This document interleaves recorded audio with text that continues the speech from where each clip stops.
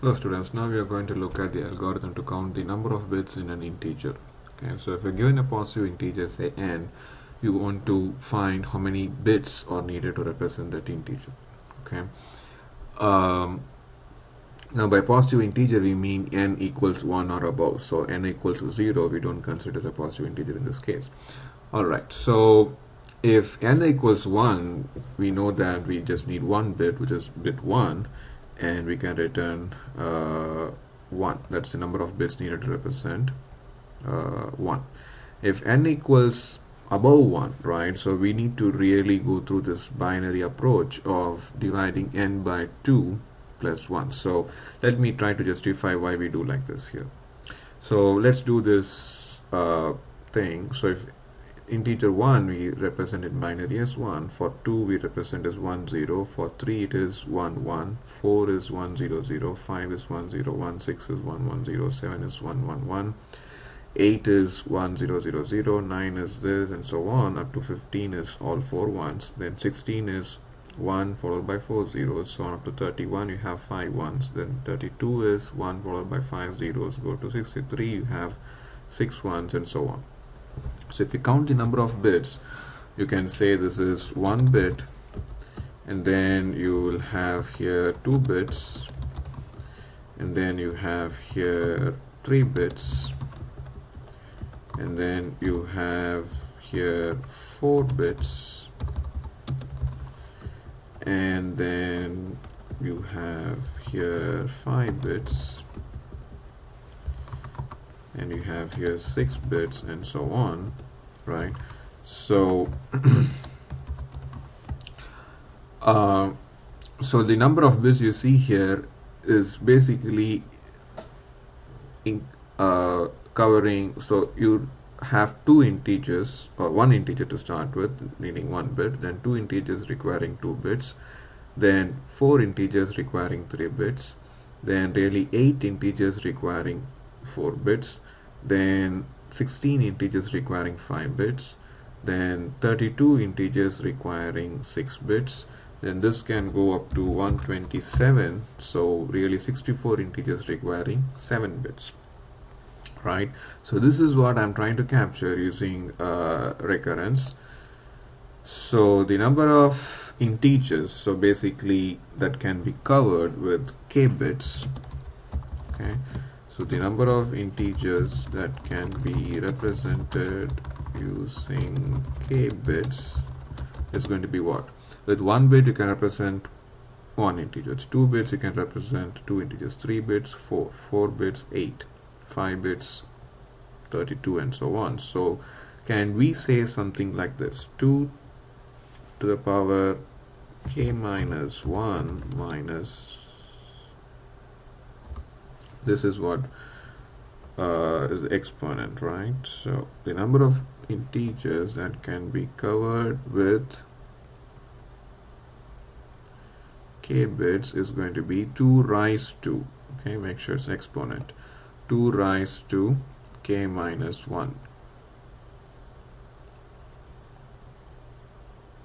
Okay, so the number of integers that can be represented using k bits is going to be 2 raised to k minus 1, and you can check on this, because if for example we have k is 1, right, if k is 1, 2 to the power 1 minus 1 is 0, that is 2 to the power 0 is 1, so 1, using 1 bit you can represent 1 integer. If k is 2, 2 to the power 2 minus 1 is 2 to the power 1, which is 2, so it's 2 bits you can represent 2 integers.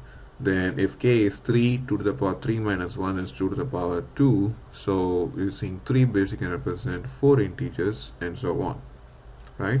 So k is 1 implies 2 to the power, let me just use a arrow symbol, it's going to be 1. K is 2, that implies 2 to the rise to 2 minus 1, that is going to be 2, and so on, right? K is 3 implies 2 to the power of 3 minus 1, which is going to be 4, and so on. Okay, now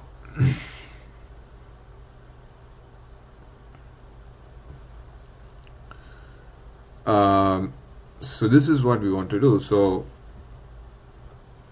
how many, the number of bits increases by 1, right? So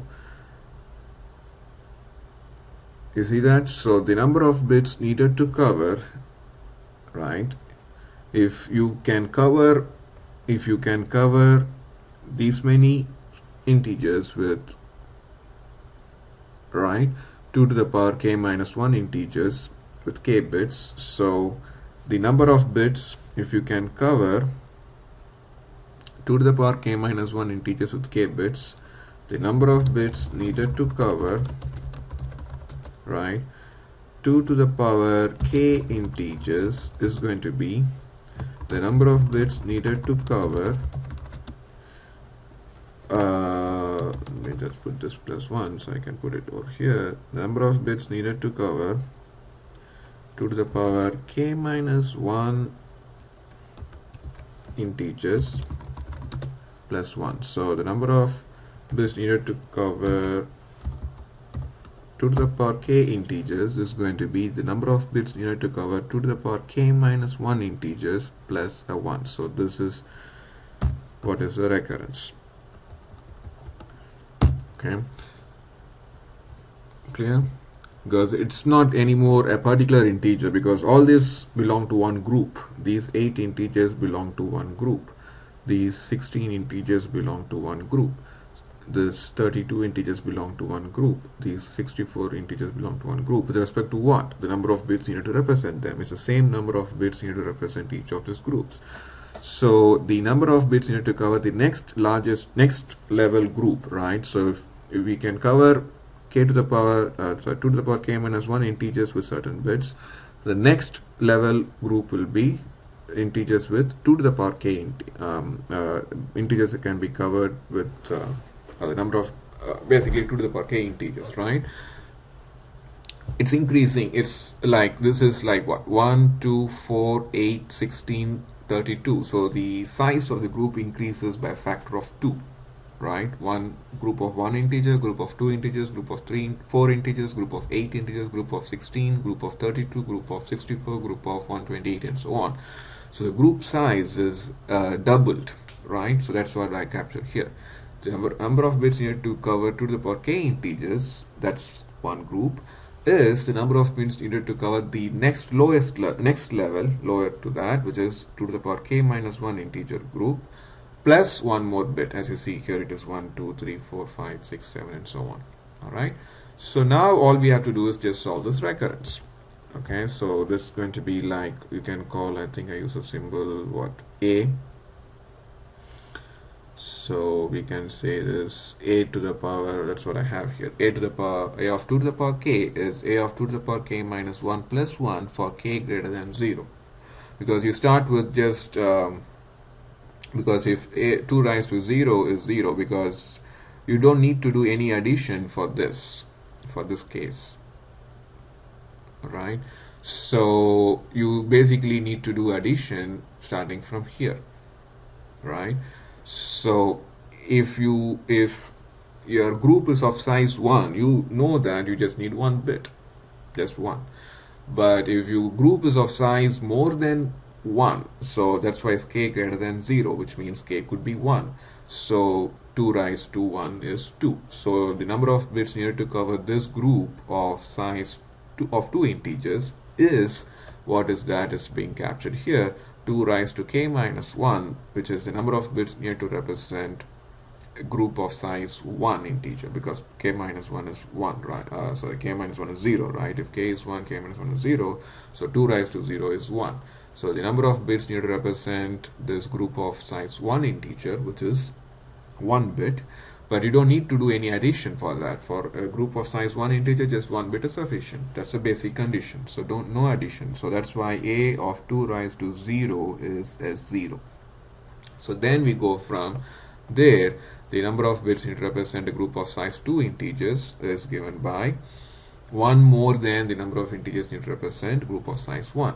Then number of bits needed to represent group of size 4 is 1 more than the number of bits needed to represent group of size 2.